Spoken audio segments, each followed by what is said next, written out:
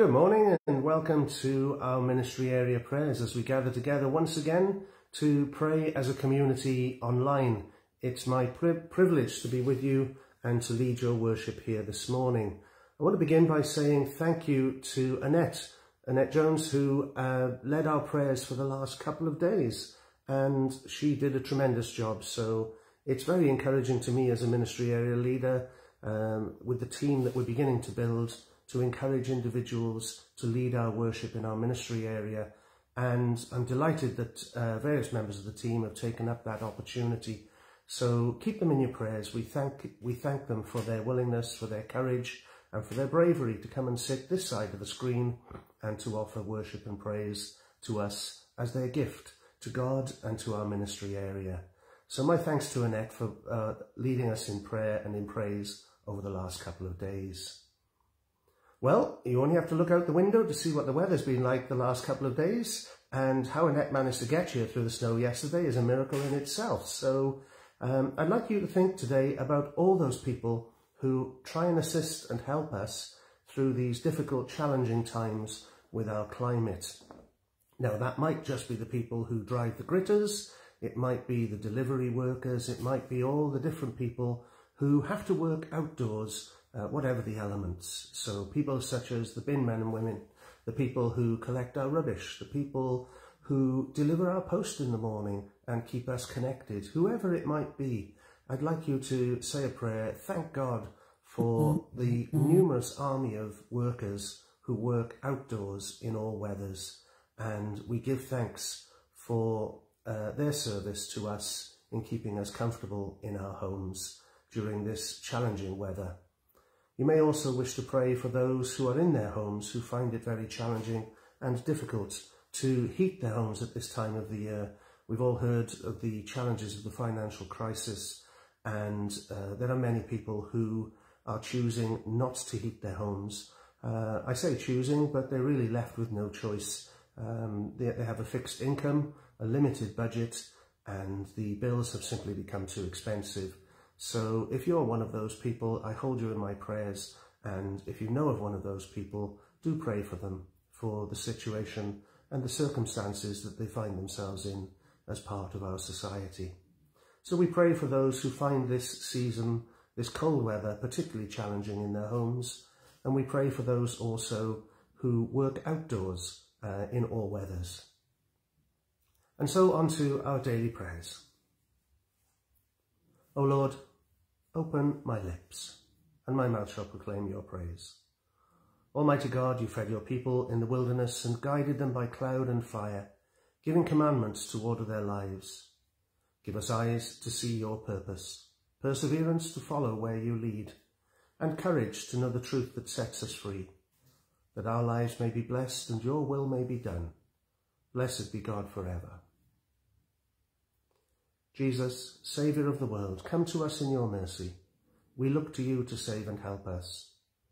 By your life laid down on the cross, you set your people free.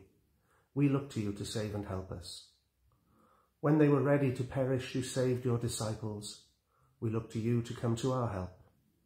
In the greatness of your mercy, loose us from our chains. Forgive the sins of all your people. Make yourself known as our Saviour and mighty Deliverer. Save and help us, that we may praise you. And when you come in your glory, make us to be one with you and to share the life of your kingdom. Glory to the Father, to the Son, and to the Holy Spirit, as it was in the beginning, is now, and shall be forever. Amen. God speaks words of comfort to his people through the prophet Isaiah. Do not fear, for I am with you. Do not be afraid, for I am your God. I will strengthen you. I will help you. I will uphold you with my victorious right hand. This is my comfort in my trouble. Your promise gives me life. God the Father, have mercy on us. God the Son, have mercy on us. God the Holy Spirit, have mercy on us. Be exalted, Lord, above the heavens. May your glory cover the earth. Renew your church in holiness, and give your people the blessing of peace. Keep our nation under your care, and guide us in justice and in truth. Let your way be known among earth, your saving power among all nations. Do not let the needy, O God, be forgotten, nor the hope of the poor be taken away. Let us pray. Guide those who serve in public office, that they may work for the common good. Shelter those who suffer from hunger, sickness, or loneliness, that the presence of Christ may bring them health and wholeness. I commend myself and all for whom I pray to the mercy and protection of God. Amen. As our Saviour taught us, we are bold to pray. Our Father, who art in heaven, hallowed be thy name. Thy kingdom come, thy will be done on earth as it is in heaven.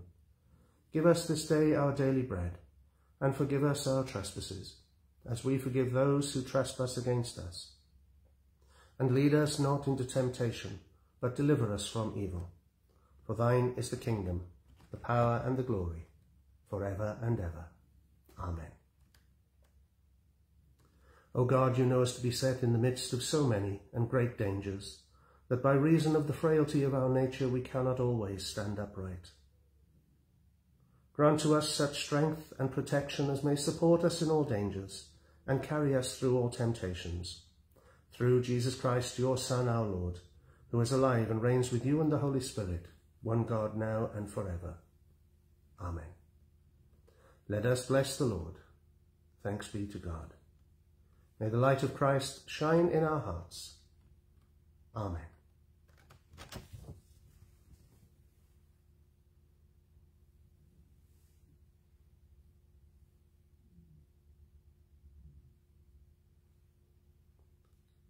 Thank you once again for joining me for our ministry area prayers. It's been a privilege to lead you in worship here this morning, and I look forward to seeing you tomorrow morning once again at 9 a.m.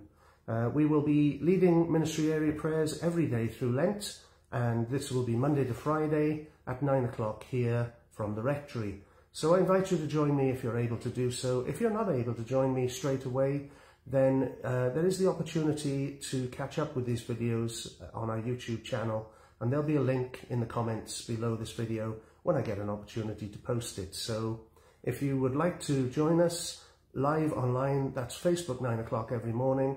And if you can't join us online, do catch up with the videos on YouTube at a later time.